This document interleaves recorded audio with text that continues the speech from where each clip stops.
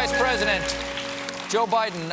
Mr. Vice President, you want to talk about issues, but a lot of people want to talk about your gaffes. You have called yourself a gaffe machine, okay?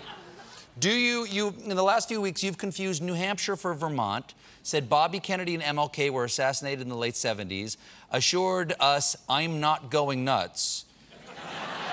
Follow-up question, are you going nuts? Look, the reason I came on the Jimmy Kimmel Show is because I'm not. I mean, I got it.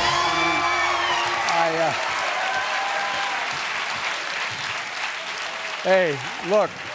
Okay, fine. No, I'm fine. Yeah, that's good. Yeah. Good. I mean, what the That's hell, going to make the rest of this easier. Is it fair or unfair to get after you because of your gaffes? Look, I think it's fair to go after a political figure for anything, okay? I mean, we stand up and that comes with the territory. But here's the deal.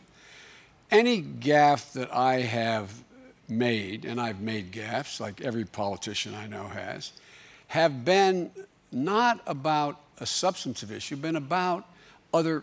I'm trying to talk about what other people have done. Like, for example, they made a big deal of my saying that I pinned a medal on 2 people. Well, I did, but anyway, I pinned a medal on 2 people and the dates, et cetera. Well, they said that the branch of the military was wrong and the date was wrong and That's the right. act he was awarded for was wrong and the medal was wrong and what position you held at the time was all of those were fact checks for you, and you said that details don't.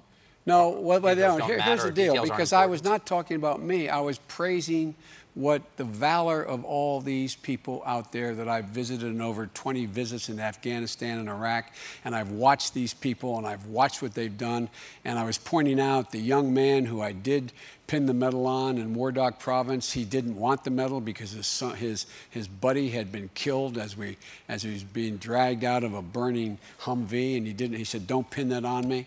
I know that the man who actually who said that, don't pin it on me, said that the important thing to him was that you empathized with him. You understood what his emotional state was at that moment, which is something that we sorely need right now. Well, so look, it's a different thing to say when you're talking about honoring the bravery or the sacrifice or what other people went through, and the essence of it is absolutely true.